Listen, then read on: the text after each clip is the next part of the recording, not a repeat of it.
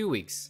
That's what it took me to create a online multiplayer MLAPI Ludo game without proper API knowledge. Why did it take so long? I went into it really confident that I would be able to pick up the API on stream, and I really looked like an idiot for most of the time. The reason is because MLAPI has a couple of little twists that you need to know before you jump into it, or you're gonna have to discover after a 2-hour session of debugging. This video right here is a must watch. If you plan on picking up the MLAPI and you haven't played with it before, you don't know these little quirks that I'm about to mention, watch this video completely. It's worth it, I promise. You're gonna save like 8 hours of debugging minimum. And hopefully by the end you can pick up some useful knowledge for working with this API. And if you do, please leave me a like, really appreciate it. Helps the channel out quite a lot actually. The engagement is now the main source of traffic on YouTube, so please drop a like, subscribe, because soon, on Sunday this week, as I'm going to be doing the live stream, I'm going to be releasing this code for everybody. So the code is going to be on my GitLab. It's already on my GitLab, but I'm pushing the update with the completed code on Sunday Eastern. And yeah, so subscribe.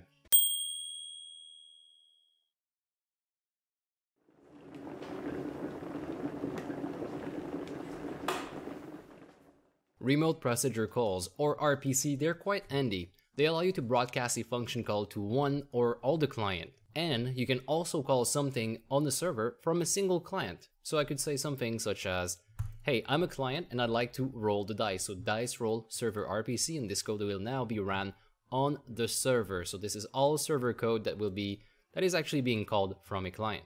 They even have an example right here in the documentation project, the Hello World project from the MLAPI documentation. They have an example of a submit position request, which as a client, you would call this from the client side.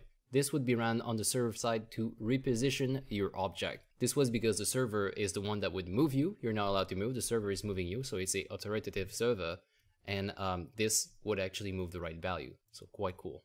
Now the question is, why is my specific RPC flow not doing anything? I'm not getting any server. Let me explain.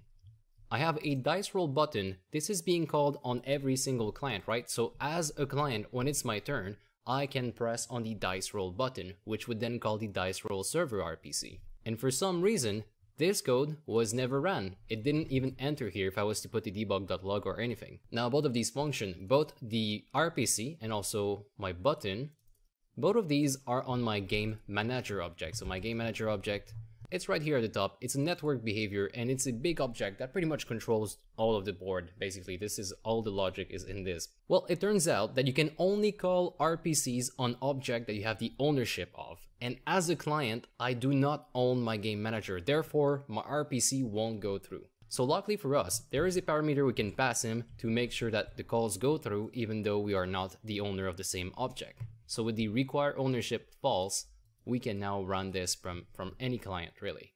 And unfortunately for me, there is nowhere in the documentation where I can find information about this. So nowhere in the client RPC, server RPC, nothing like that. However, there was one statement, once I actually knew about that, there is one place where you can find it, and it's under the API server RPC attribute. It's at the very end. And you can find here whether or not server RPC should be run if executed by the owner of the object. So by default, this value is true. This value makes it so you can only run an RPC on the same ownership object.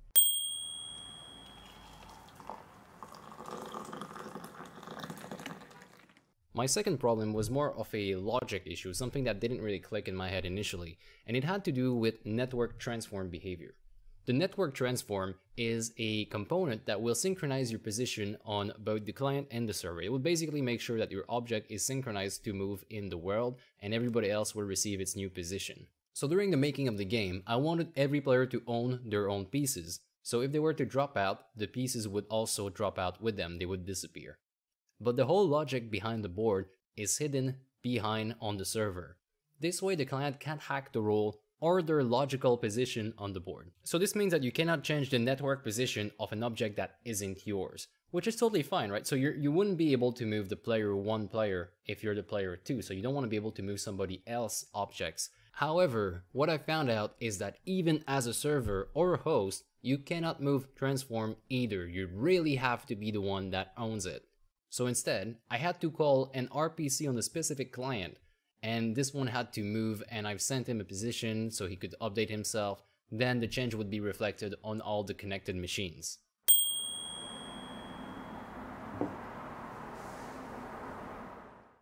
So the Ludo game has a dice roll, which would mean that every time it's somebody's turn, they roll the dice and they can get a number in between 1 and 6. And I wanted this dice value to be networked so everybody could see what this specific person has rolled, for example. So if player 1 rolled a 6, I wanted to make sure that everybody saw that he rolled a 6. So I networked this value, therefore the value was being propagated to everybody else every time it changed. And it worked really well initially, so I started hooking the whole flow of my game around that. I would wait for somebody to roll the dice, and when that person rolled the dice, I would fire an event based on the event, the unchanged event.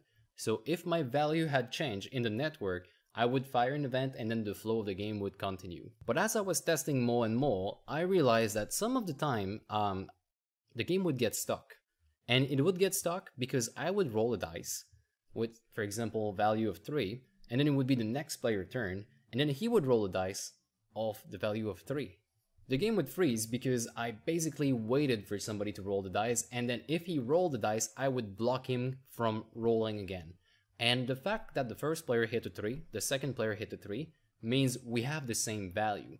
And on the network side, if the value is the same, even though you say dot value is equal to 3, it won't change because the value hasn't changed, therefore it won't fire an event to everybody, and since it didn't fire that event, everything got stuck.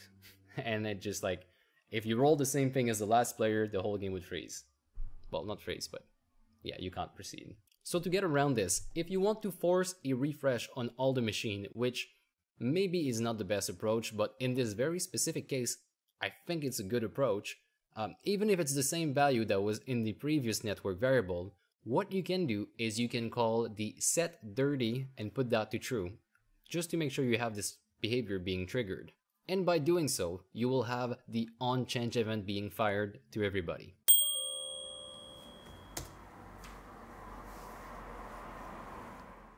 So the turns in Ludo, they are clockwise. You go from 1, 2, 3, 4, player ID 1, 2, 3, 4. However, if player, for example, if player 3 wins, then in that game, you have runner-ups, which would mean that the game keeps being played by the remaining players, which would instead turn the game into turn 1, 2, and 4. You would skip the number 3 because that one has finished and he doesn't need to play anymore. He's already number 1. But what got really confusing to me is that the values weren't 1, 2, and 4. They were instead 0, 2, and 4.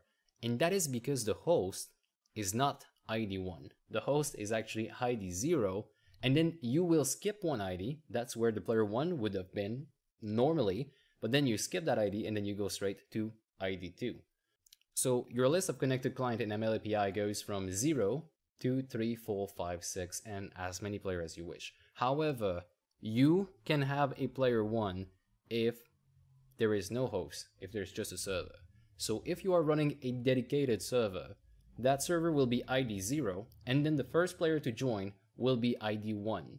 If you host, meaning that you will be both a server and a client, you completely skip the ID 1, which means in my case here, I had to create a circular list and add the ID 0 if the person was a host, or add the ID 1 if it's a dedicated server.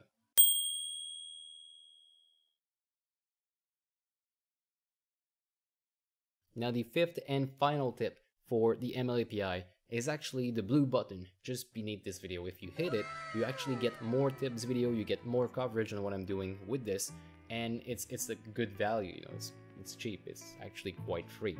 And if you hit it, you get more tips. So this one is really easy. Yeah. Go ahead and hit that. I appreciate all of you, and I will see you very, very soon with more content, and I'll see you also on Sunday where I release this code and where we just polish the game, make it look good, do something with that before we wrap it up. Alright guys, thank you so much. See you soon.